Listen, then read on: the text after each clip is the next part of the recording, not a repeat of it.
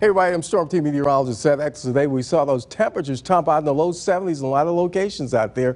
Tomorrow, I think it'll get warmer than the mid 70s tomorrow. So tomorrow looks like we'll probably go that way. Right now, those numbers are falling into the low 70s out there. Got some upper 60s, kind of a mild overnight tonight before we see those numbers go into the warm zone again tomorrow. Tonight, cool temperatures again tonight. We'll take it mid to low 40s tonight.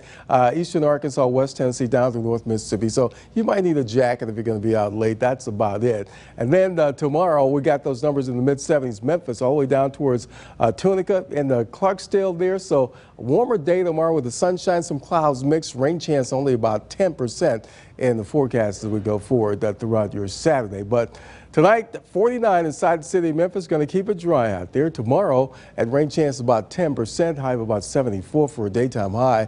It looks like as we go into the weekend here, we'll see those numbers right around 80 on Sunday to wrap up the weekend. But here comes the big deal. The storm chances coming late night, Sunday night into Monday at about 80%, dropping the temperatures to the mid 70s. And after the rain, we're talking about 60s out there, upper 60s there for Tuesday, staying dry, and on Wednesday, Thursday, we could be close to that 70-degree mark, but looks like upper 60s to wrap up your 7-day forecast.